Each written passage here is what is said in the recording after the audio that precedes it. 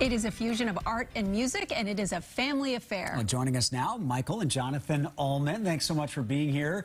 Jonathan is a drummer here in the area. Michael, your brother, is a sculptor, and you guys have been artists from a very young age, but you've each grown into these different mediums. So tell us how you got into sculpting, and Jonathan, how you got into drumming.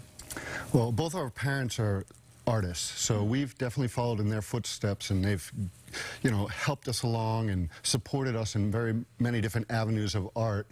And, it's been a great upbringing. I just love the fact that, we get to be able to do art with our parents, and it's really cool. And he sort of followed in my dad's footsteps of being a found object sculptor, and I went far right, the music direction. So explain what you guys do together as a partnership. What's happening here? So I play music, and I have a bunch of sort of broken cymbals that sort of have seen their end of life, over the years, and I thought, this would be cool to repurpose them and sort of give them a new life, and that sort of falls in his world, which is taking found objects that were, once used for, some need, and then sort of giving them new life into a form of sculpture. So we started a project where we sort of changed what it started with cymbals, and it sort of changed the direction and became, useful in a new aspect. Still musical, but has more of an aesthetic. Yeah, and you brought one of the cymbals here. Can you show us this? Sure.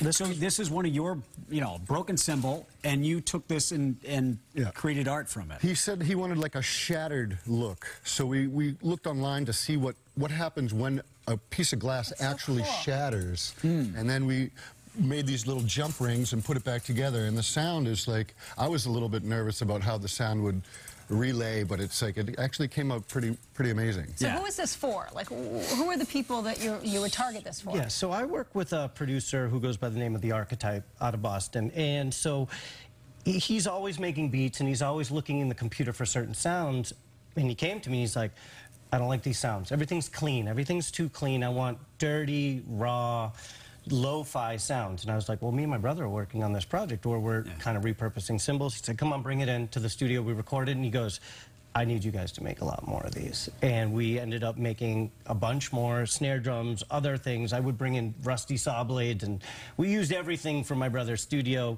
And we just started making a drum pack, and then started showing clips of it online, and people were like reaching out, like, where can I get these sounds? Now it's 25 million views. Yeah, for the sounds. that cymbal alone had 20 million views. That's unbelievable. And artists can now take this and use it in their music. And my understanding is that you had some involvement in Mad Max as well. Yeah, tell us about that. I got this amazing opportunity. Just a message on the answering machine that was like, would you like to come down to Australia and work on Mad Max 4? And I was just blown away. Okay, yeah, sure. Oh my goodness. So amazing, amazing opportunity.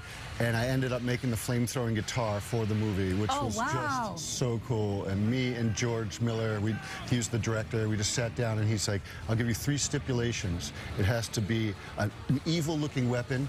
It has to throw a 50-foot flame, and it has to have 2 necks on it. And I was like, let's go. I love that you guys have 2 different areas of expertise. You're coming together and doing a whole new thing, and I don't know, hopefully getting pretty successful at it. It's pretty creative. Thank you, thank you. It's so fun. And not killing each other, being brothers, working together, right? Yeah. It's been great coming back, sort of like being brothers, and then kind of coming into this creative outlet together and using it for something different. Yeah.